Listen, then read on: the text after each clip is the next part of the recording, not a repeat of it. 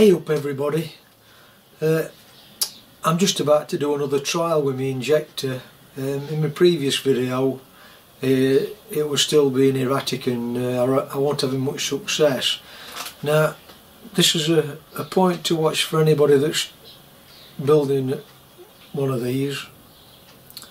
When I did this, when I started this probably 5 years back now, I was a complete novice. I'd never built a steam locomotive before.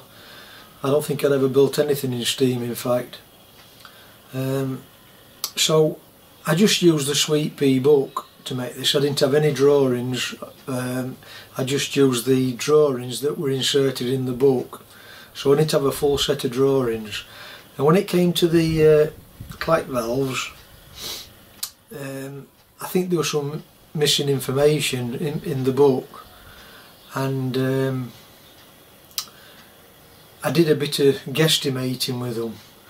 Well, since then I've obviously learning as I go along. I'm on a learning curve.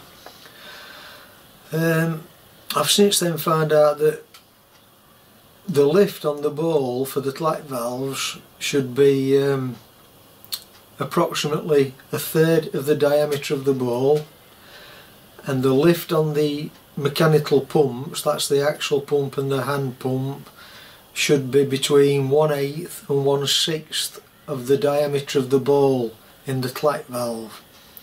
So I've had all my clack valves off, and I've remeasured them, and I found out that my axle pump and my hand pump, the lift was too much.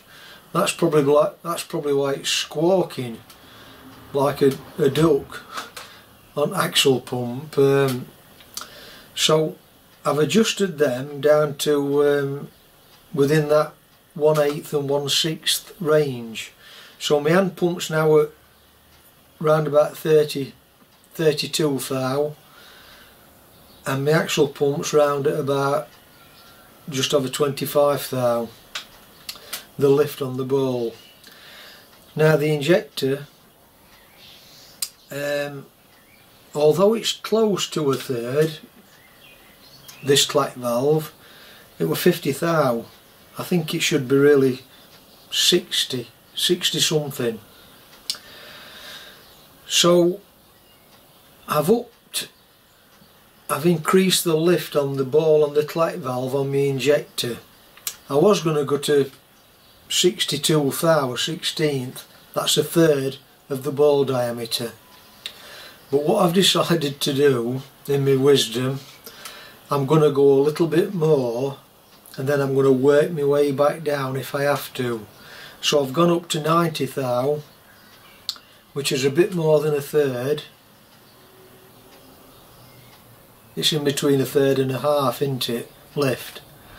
So I'm going to steam it up again. I'm going to use my gas. If you've not seen me use my gas before, take a look at my previous videos, and I'm not going to show you the procedure for steaming it up. Again, that's in my previous videos. So I'm just going to get it steamed up and give this injector another try on this different lift for the ball. I've increased the lift. So watch this space and we'll have another try. Oh, and just before I continue with this, I've just had postman deliver me these. It's come from one of my fellow YouTubers. It's 10 sticks of solder. It's come from Stuart. I think Stuart saw me soldering my water tender up a while back now, and he messaged me and said he'd got quite a lot of solder that he's probably never going to use. Would I like some? So Stuart's kindly sent me these 10 sticks. So thank you very much for that, Stuart. It's much appreciated. It'll come in very handy, but I don't know when I'll be using it all. But it will get used eventually, I'm sure. So thanks very much, Stuart. Much appreciated.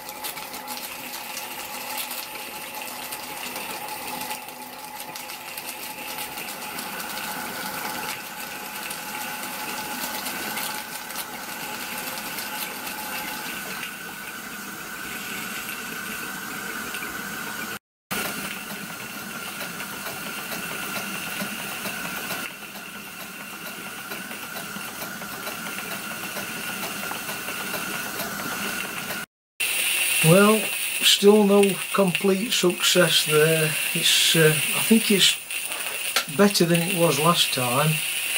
I think what I'll do, I'll just keep playing around with this lift on this clack valve.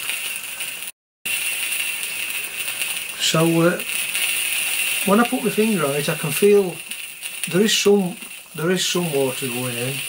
I can see it bouncing on gauge glass, but it's just not picking up fully. Well, I've just let Loco cool down a little bit now, and I'm still having no success with that.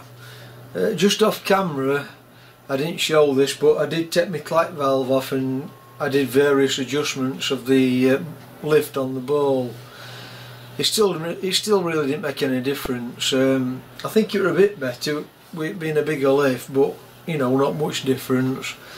Anyway, I've still got a bit of a plan. I'm going to and you know, for anybody messaging me saying make sure you've got no air leaks from my tank to my injector, I've done all that numerous times.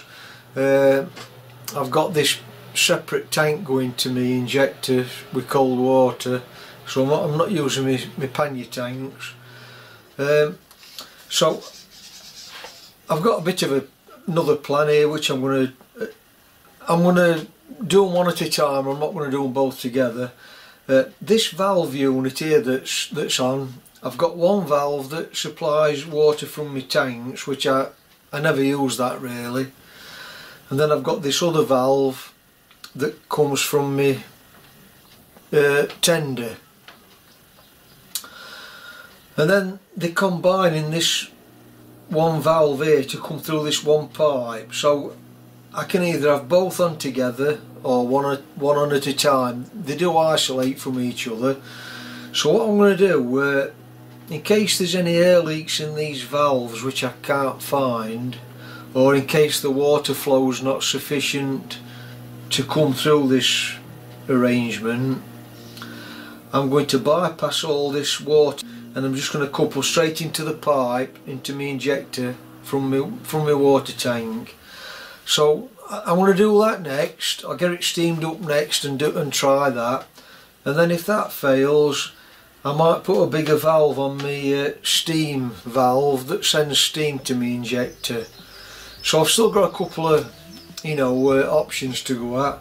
Anyway, if you found that interesting and useful, enjoyable, give me a thumbs up and a subscribe. I'd appreciate that, and I'll catch you on this next episode of my injector woes. Thanks for watching then, bye for now.